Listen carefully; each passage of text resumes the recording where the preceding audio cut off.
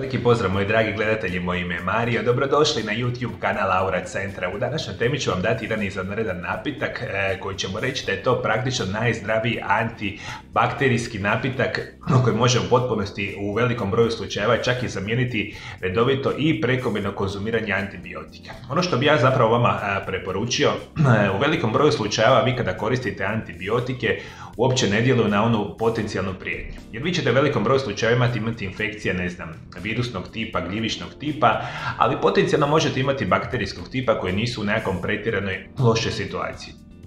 Ja bih vama osobno preporučio, osim ako niste u jako kritičnoj fazi nekakve bolesti ili potencijalne bolesti, antibiotike u onim blažim situacijama nemojte uopće koristiti, nego koristite prirodne opcije liječenja vaših vrsta tegoba. I to ćete raditi na potpuno prirodan način sa raznim biljkama, tinkturama, uljima i slično koji imaju izvanredna potentna antibakterijska svojstva. U njima sam puno puta pričao na mom kanalu, pa to ćete lijepo potražiti ovaj video zapis. Međutim, ja ću vam danas dati jedan napitak i reći vam kasnije kako ćete ga koristiti.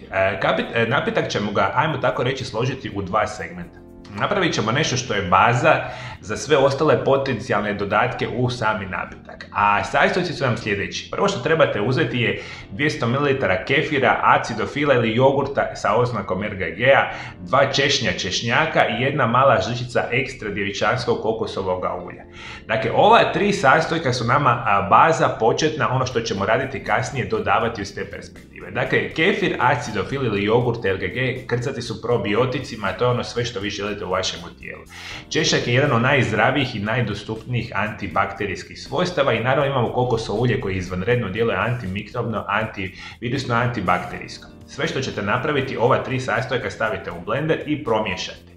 Sljedeći korak će vam biti u ovaj izvanredan napitak, ako ga želimo značajno pojačati, a da on ima još značajno bolja svojstva na naše tijelo, neće uništavati ni samo bakterije, nego čak i viruse, gljivice i slično, dodajemo još nekoliko sastojaka. Prvo što ćete ubaciti unutra biti će pola male žličice organske kurkume u prahu, pola male žličice organskog džumbira u prahu i jedna mala žličica organskog meda, ako imate manuka, med, izvanredna situacija.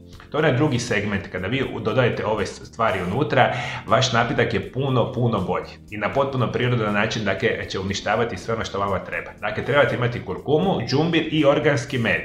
Najzdraviji med praktično na svijetu je manukak med. Ako imate manuka med, jednu malu žličicu manuka meda stavite unutra i ovo je već situacija kada je značajno bolja perspektiva za vaše zdravlje i ako želite značajno još pojačati ovu vrstu situacije, vi možete nekoliko stvari dodati unutra. Ono što ću vam preporučiti, možete u dućanima zdrave hrane od ovih sljedećih biljaka kupiti ili tinkture, to su vam kao malo bočice sa tekućinom koja je koncentrirana od ovih izvanrednih biljaka, ili recimo prah ili slično.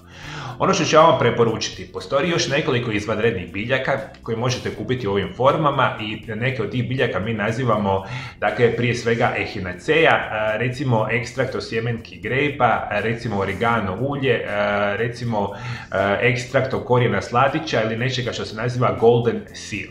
Ovo što sam sad nabrojao, to su jedno od najboljih antibakterijskih biljaka apsolutno na svijetu. I ono što ćete mi napraviti, ovaj napitak kojeg već sada imate, izaberite neku od tih tinktura ili prahova. Dakle, može biti echinacea, može biti korijen sladića, recimo ulje čak čajevca ili recimo apsolutno oregano ulje ili ekstrakt sjemenki grejpa ili slično.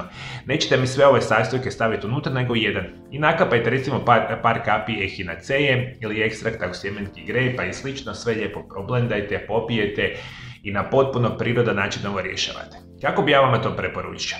Recimo na prve znakove infekcije ovoga tipa vi ćete meni apsolutno minimalno jednom dnevno popiti ovaj napitak. Dakle, curi vam nos, imate laganu temperaturu, osjećate nekako lagano škakljanje u grlu ili bilo kojeg drugog tipa potencijalnih problema, vi odmah pijte svaki dan. Jer ovaj napitak će na potpuno prirodan način liječiti vaše tijelo bez ikakvih nuspojava i skratit će vremenski period zacjeljivanja vaše upale bilo kojega tipa. Međutim, vi ako ste već u značajnijom većem problemu, ja bi osobno ovaj napitak preporučio da ga pijete barem 2, čak možete ponekad i 3 puta. Ali vam osobno preporučio 2 puta napravite ovu mješavinu dnevno, recimo jednu ujutro, jednu navečer i na potpuno prirodan način rješavate vašu problematiku. I vi ako i ne nađete sve ove sastojke, dakle koristite one koje imate, svaki od ovih sastojaka su prirodni antibakterijski, ima prirodna antibakterijska svojstva koji će vašu bolest liječiti na potpuno prirodan način, a to je sve ono što vi zapravo želite.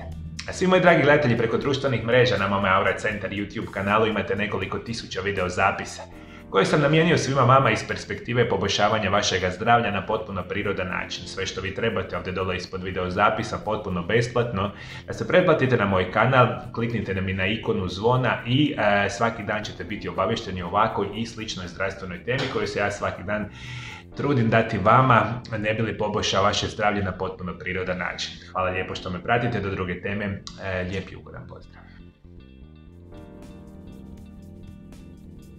Bolesti same kralježnice postaju jedan izuzetno veliki problem u praktično svim zemljama svijeta. Jer mi živimo u modernom načinu života gdje veliki broj vas nažalost je oboljelo od nekih bolesti koje se nazivaju diskus hernija, protruzija, recimo spinalna stenoza, možda imate nešto što se naziva osteoartritis ili artroza kralježnice. Postoje bolesti koje se nazivaju spinalne stenoze, ankilozantni spondilitis i puno tih bolesti ja vam u svojoj ordinaciji usko specijalizirano liječim.